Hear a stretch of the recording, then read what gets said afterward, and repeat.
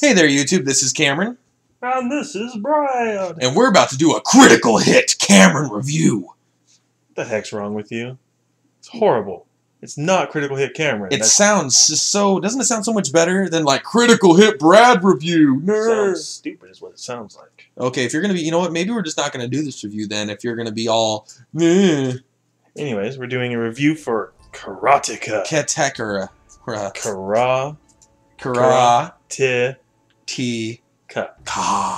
Karateka. And here we go. So, Cameron, what'd you think of that story?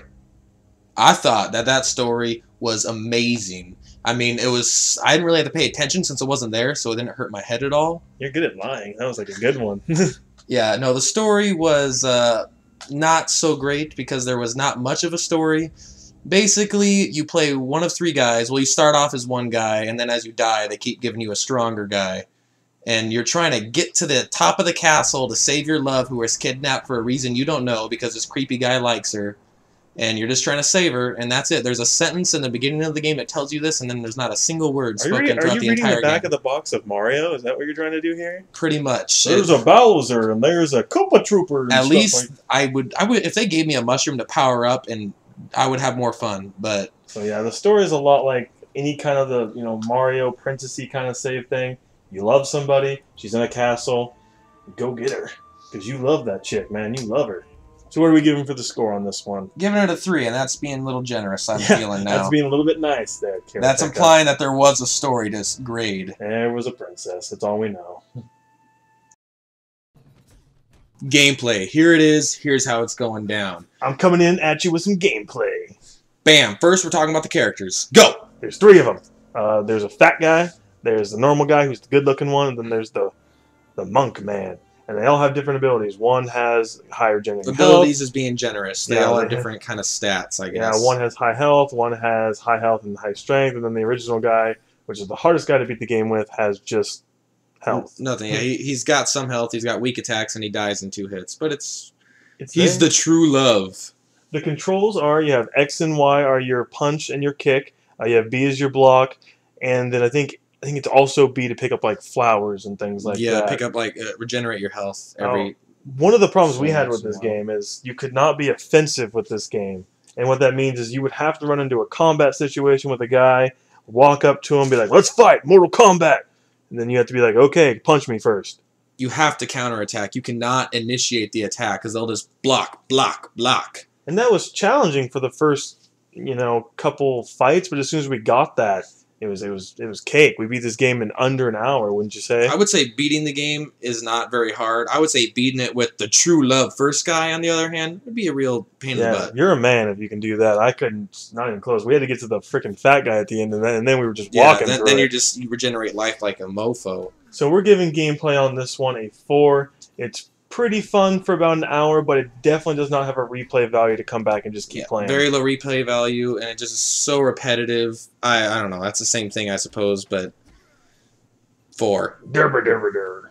Durka durka durka durk. Audio and art style combined to make atmosphere. We're dorks. Anyways, art style for this game is generic and okay. There's one type of enemy in this game. Okay, 2.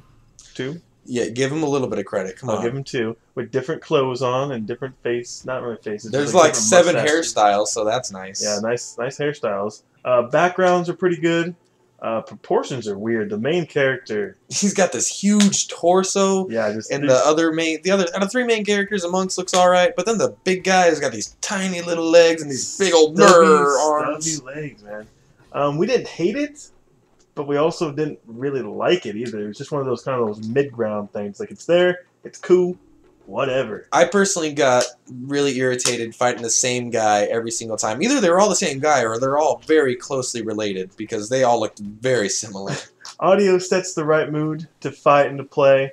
It's good. It gets you ready and pumped a little bit.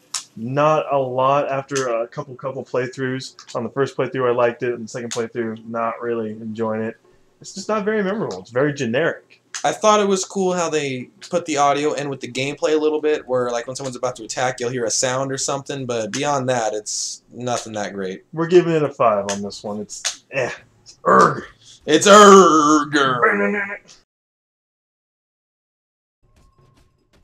I think we should start having a narrator do our conclusions, don't you think? Does some guy come in and say, Critical Hit Reviews presents you the conclusion to their video. Yeah, just like that. Let's keep doing that.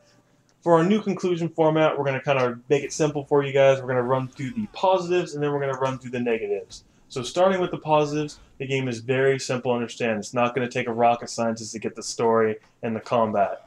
It is hard to master, though, so it will offer a lot of challenge to players that want to put some more time into it, if they'd like to. The combat looks really cool in action. There's also a lot of leaderboards, so if you want to get in there and be the top Karateka master guy, you can do it, but someone's going to hack their own score and be way better than you. And I feel the most positive part of the game was the fact that Brad bought it and I didn't have to spend a dime on it. Hey, we're going halvesies on this crap. Whatever. Right now, you're not getting any money out of me. But as for the negatives, I really hated it. Drove me crazy how I thought all enemies looked exactly the same.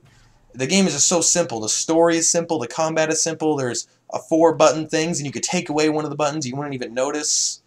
And just, how much did we end up paying for that game? We paid $8 on a Steam sale, guys. It's not worth the original $10. It's not even worth the $8 we paid for it. It's not even worth $8. It wasn't. The game you get is not worth $8. It's worth like $2. If that, guys. We're giving the verdict on this game a 4. It's currently on Steam and Xbox with PS3 and iPad and Apple support if you're looking for that. So look out for that. This is a remade game. So if you want to check it out, check it out. If you don't, you don't. We don't care. Yeah, we understand that it's remade. We want you guys to understand that. We're not just bashing this game like it's this guy's original idea. But I mean, if you're going to remake it a little bit better, please. Okay, guys, so that's going to do it for us. We'll be back hopefully another week with another video, and we will check you cats later. That's right, and this has been a critical hit. Yeah. Review was the line, but whatever. Let's bye.